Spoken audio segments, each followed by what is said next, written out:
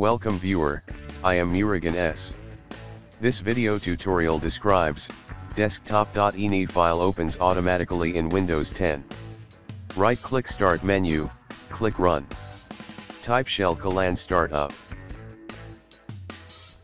Click OK. Delete desktop.ini file.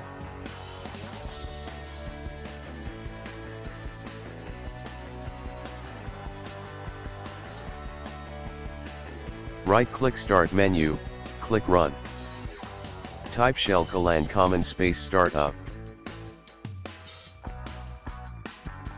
Click OK.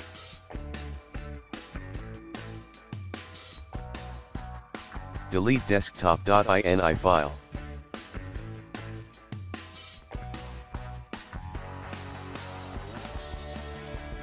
Click File Explorer. Click View tab. Click Options down arrow.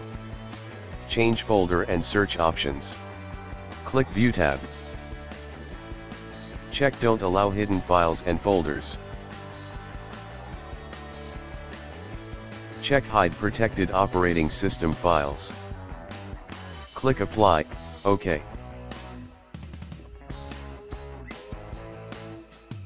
I hope this video tutorial helps to you.